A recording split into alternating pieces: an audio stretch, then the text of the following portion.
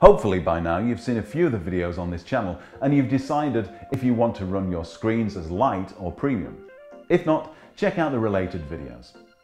Now you need to decide if you're going to run your screens with local content on a USB stick or internal memory, or if you want to connect all of your screens together over a network and have the ability to schedule content to all the screens in one go, as well as being able to control the screens from any PC.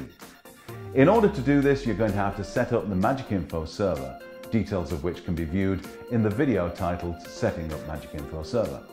But you're also going to have to set each screen to connect to the server once in place.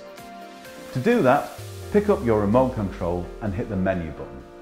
Dependent on which screen you have, it may look a little different, but what you should find is the setup is reasonably the same.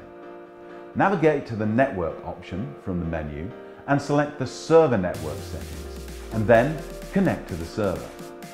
Press the selection button on your remote control to select server address.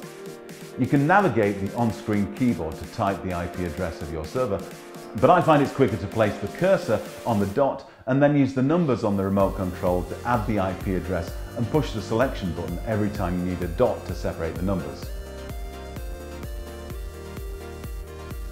Once the IP address is in, select Done on the on-screen keyboard and then navigate to save and press the selection button on your remote control to save. In order for the screen to be recognized by the server, select the Source button on the remote control and then select Magicinfo S. All that's now left to do is to approve your screen on the server to start sending content, so check out the video approving your display.